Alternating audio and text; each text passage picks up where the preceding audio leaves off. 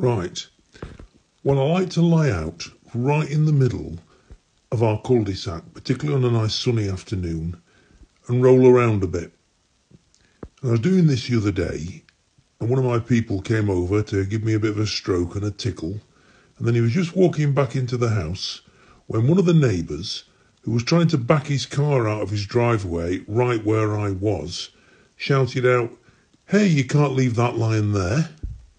To which my person replied, "It's not a lion, it's a cat," which actually I thought was very good. Anyway, he then came back and scooped me up, and now he's dumped me down over here, which I wasn't too pleased about, but you know me, I'm not one to complain.